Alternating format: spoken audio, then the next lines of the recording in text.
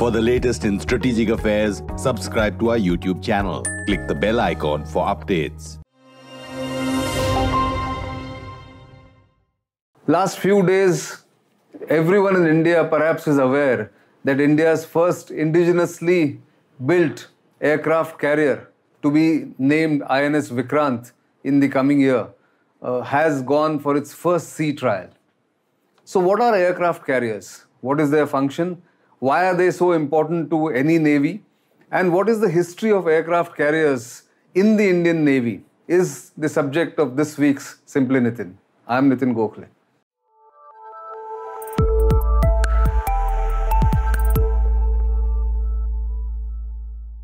So aircraft carriers are the pinnacle of any navy's power projection. They are the apogee of sea power that any navy can possess. And that is why aircraft carriers are the crown jewel of big navies, who are actually called the blue water navies. Blue water means able to operate on the high seas, in the oceans, and long distance coverage given by these huge ships, which are at least 40,000 tons displacement when they go out in the open sea. Now, they hold a preeminent position because they can carry aircraft, helicopters, and aircraft numbers can vary from 18 to about 30. So as these aircraft carriers go out in the sea, they can project a country's power long distance. So for instance, if India's aircraft carrier goes into, let's say, Western Indian Ocean, then it can the aircraft on the deck can fly 300 to 400 nautical miles beyond where the ship is anchored or is steaming in. So that means if India wants to project power and show its strength, it can be done through an aircraft carrier. India has been lucky, the Indian Navy, and has been very forward-looking in that sense to induct aircraft carriers in its fleet very early. So the first aircraft carrier bought from the UK or Great Britain was in 1961. An incomplete aircraft carrier called HMS Hercules was converted into what is called INS Vikrant in 1961. INS Vikrant played a big role in blockading the sea around the Chittagong port and the Bay of Bengal during the 1971 war, whose 50th anniversary we are celebrating this year. In fact, that is where the Indian Navy came into its own, because the Indian Navy also attacked the Karachi harbour and destroyed most of Pakistan's naval strength in the Karachi harbour. It's stuff that legends are made of.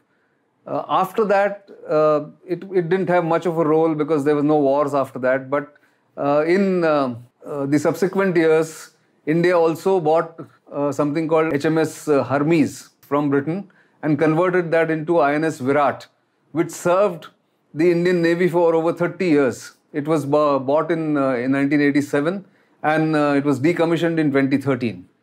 Then in 2013, India got another aircraft carrier from Russia. It used to be called Admiral Gorshkov. It was destroyed most partially in a big fire there, which was restored, and INS Vikramaditya was born. So today, India has one aircraft carrier, INS Vikramaditya, which is operational, and the second aircraft carrier, which is the first indigenously built aircraft carrier called IAC-1, Indigenous Aircraft 1, built by Cochin Shipyard, just went out on sea trials last week. And I was fortunate to be on that ship for about 5 to 6 hours and see it for myself the tremendous progress that has been made by the naval designers, the MSMEs, original equipment manufacturers, and the Cochin Shipyard in putting together this very complex ship.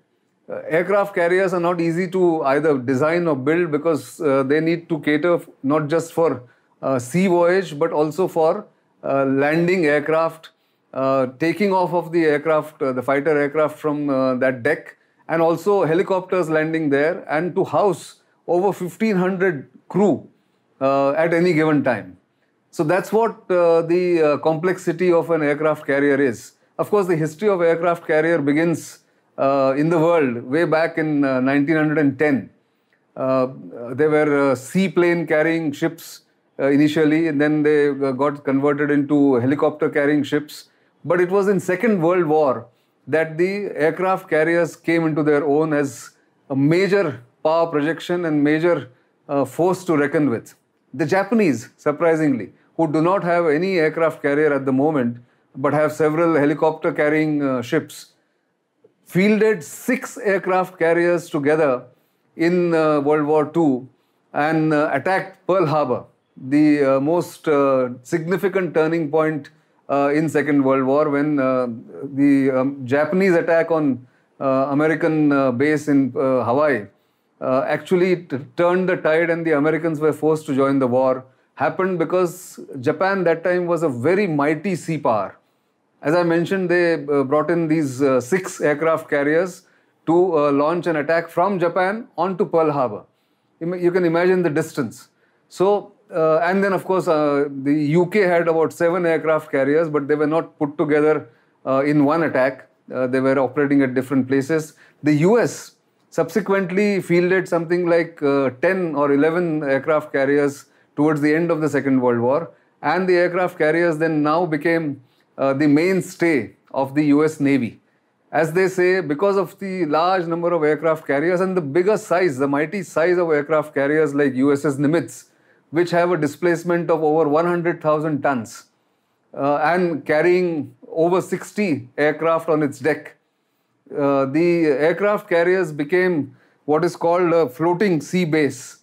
They could project power, they could launch aircraft even in the Gulf War I, Gulf War II, and even on the initial attacks on Afghanistan took place from aircraft carriers of the United States, stationed in the Gulf of Persia, or the Persian Gulf as it is called, and taking off from there or firing missiles from there became a norm.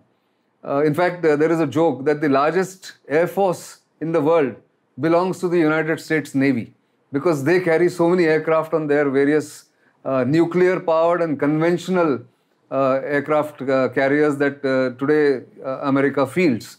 There are very few nations. Russia is one, UK is another. UK's Queen Elizabeth, in fact, aircraft carrier is right now transiting through Asia, is likely to come back into Indian Ocean and also exercise with the Indian Navy on its return, on its way back to UK in October. India is another country, prominent country to have, and will have 2 operational aircraft carriers when INS Vikrant, which is going to be named as ISE 1 is going to be named as INS Vikrant in 2022 when it gets commissioned.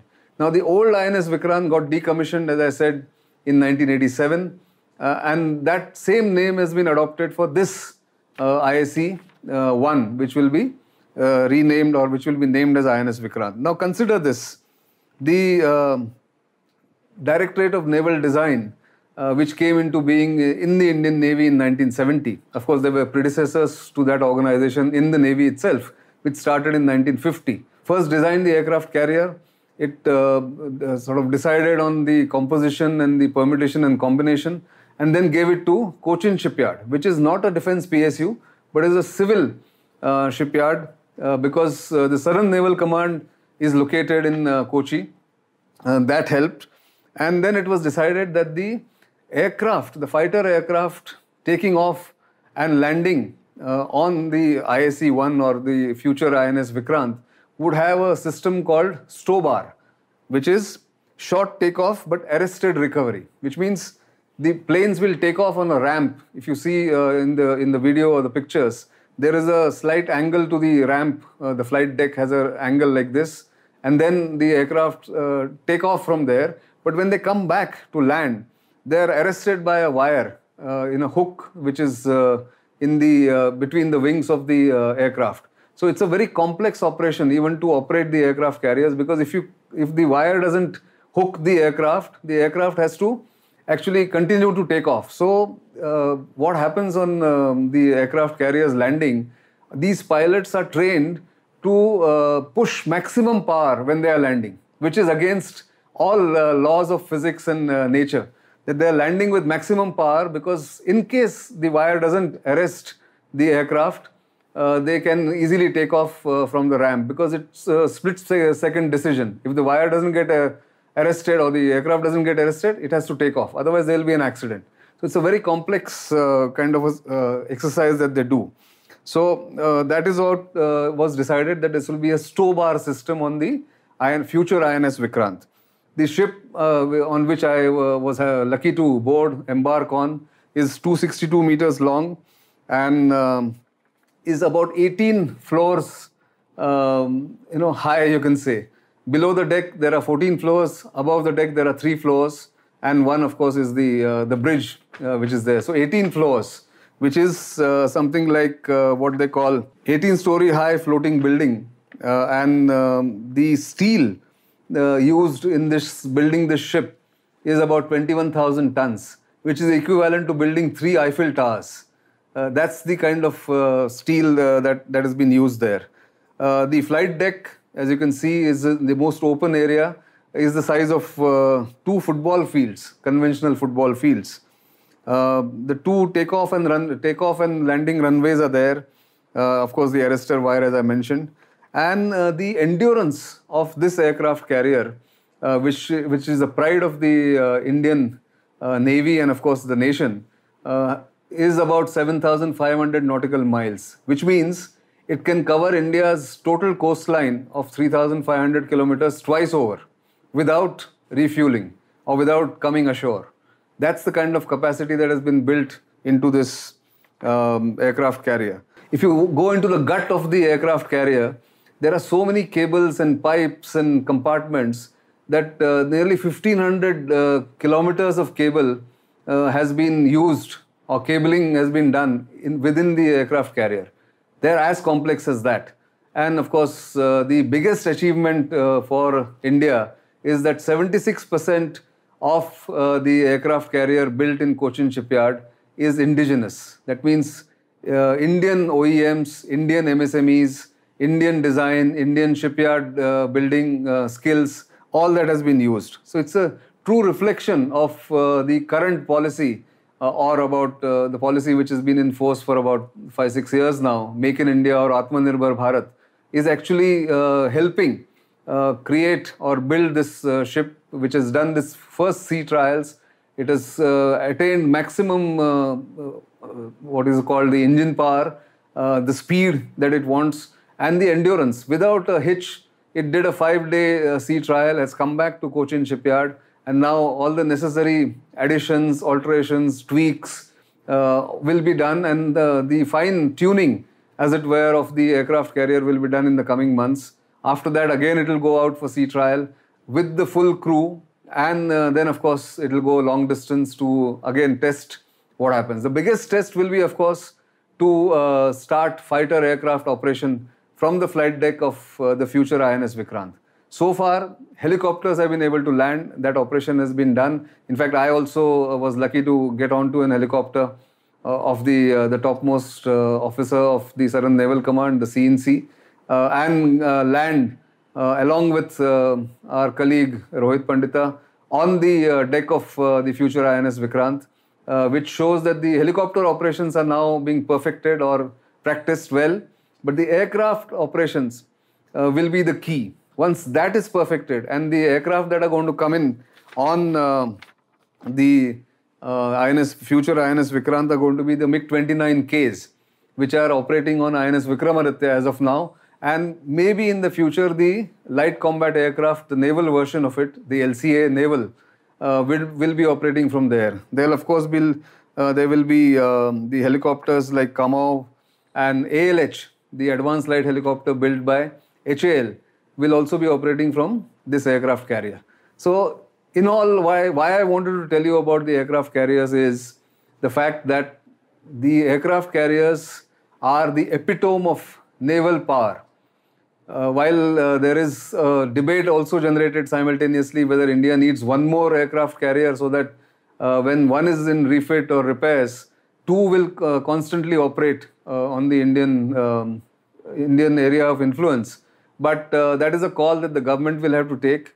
Also look at the context, look at the cost, and look at the utility in the future. Because there is a school of thought which says that the aircraft carrier is a very juicy target for long-range missiles and aircraft of the Air Force, adversaries' Air Force, and therefore they should not be looked at or utilized in the future or built in the future. But that's a separate debate. We can talk about it in some other forum or in some other program. But for the moment, let's take pride in the fact that India has managed to build an aircraft carrier from scratch, and it has proved its power, its skill, and its utility, rather than utility, its the ability to do what it's supposed to do in the first sea trial itself. That's the big achievement, and I think everybody in the Indian Navy, from designers to the builders and the ship's crew and the Cochin Shipyard, the MSMEs, the OEMs, engineers, everyone deserves congratulations from all of us. And that's why I thought I'll just point out that this is not something that is done very regularly. This is the first indigenously built aircraft carrier, and aircraft carriers have a charm of their own. When you see it, they are majestic, they are big, and they project strength and power. That's what India is trying to do in its area of influence and operations. But whether we'll have one more aircraft carrier or not, we will look at it in the future. For the moment, I'm going to stop here, but don't stop watching StratNewsGlobal or Simply Nitin. Keep sending feedback. You know what are our social media handles. And of course, subscribe to all of them, to our YouTube channel, and keep sending feedback and comments so that we can improve and we can add to our programs and our offerings that we do on StratNewsGlobal. Until the next time, it's goodbye.